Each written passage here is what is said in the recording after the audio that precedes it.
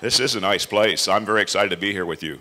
I'm very excited because I'm pretty close to faking a slip and fall. Because I want to own a piece of this joint. So I've got my most slippery shoes on. So this could work out. This could work out for me tonight. No, it's an honor to be part of this show. You know. And I don't just say honor and not mean it, too. I have had a few honors recently. I had the honor of entertaining our troops, which, it's Cub Scout Troop 105 up in Sheridan. The boys taught me everything they knew about tying knots. They taught me all they knew about tying the knots. I taught them everything I knew about making margaritas in a little game called blackjack. It was kind of a trade-off, I guess. I can't prove this. I think the den mother was starting to make the moves on me, which, who could blame her? She was a stinking drunk and I had her favorite medicine, but...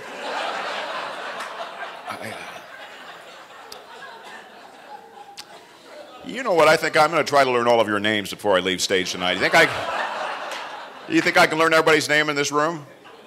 I've got some special techniques, so I'm going to share them with you right now. Because I used to, I wasn't good with names. And it'd be awkward sometimes, to forget somebody's name I should know. So I came up with my own techniques, and I'll just pick somebody, and I'll show you kind of one of my techniques of how I remember names. Sir, what's your name? Joe. How you doing, Joe? All right, sitting right up front here tonight, huh, Joe? Yep. Didn't know there was a dress code, huh? Huh, Joe? Yep. So, enjoying the comedy show so far, Joe? Okay. Well. See, it's a gift. I use Joe's name in every sentence. Now I'll never forget it. That's now is that not even your real name? Did you just throw a random name out at me? It's Chuck. Okay. Now we have to do the whole thing over again. All right. Hey Chuck, how you doing? Good to see you up front here, huh, Chuck? Didn't know there's a dress code, huh, Chuck?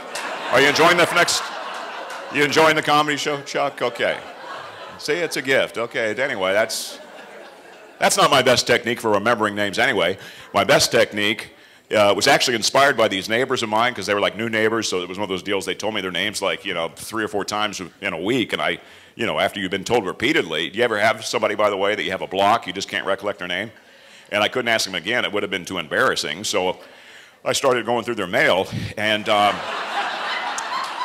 I have a lot more confidence now if I see him out in the yard. Hey, current resident. Oh, boy. What are you putting on your lawn, occupant? It sure is plush. So guess who gets to go to Petsmart every Wednesday to get crickets for a bearded dragon? Do you spend much time, by the way, in Petsmart? Animal lovers, I know you're out there, even though earlier you would not fess up, but I know you're out there. Petsmart employees must be the most bored employees anywhere because they say the same thing to me every time I'm going through the line with my crickets. What you feeding? That's what I hear every time. What you feeding? Miniature donkey is what we're feeding. Thank you. Thank you so much for your concern. What you feeding? Oh, we have a water buffalo in our basement. You think they like hay? They're liking the crickets. What you feeding? Mammo's got a tapeworm. One thing you guys don't know about me, because I just don't think it was in my introduction. I'm a giver, Yeah, some people are takers, some people are givers. I'm a giver. One of my favorite things to do, actually, is to serve people breakfast in bed. I like to do that a lot. And occasionally I like to hear, thank you, that's really sweet, as opposed to how'd you get in our house. All gifts aren't good. I don't need to tell you guys that. There's gifts. The worst gift I ever got, actually, was Christmas morning when I was a kid. I got a thesaurus. A thesaurus is a useful tool, but that's not a fun gift. You can't play with that on Christmas morning. I mean, I opened the thesaurus, and almost immediately I was depressed. I was despondent. I was unhappy. I was really bummed out. I was morose. Something, roundabouts are becoming so popular, and I drive on them all the time. I'm very focused. You have to stay focused or something. Look at that.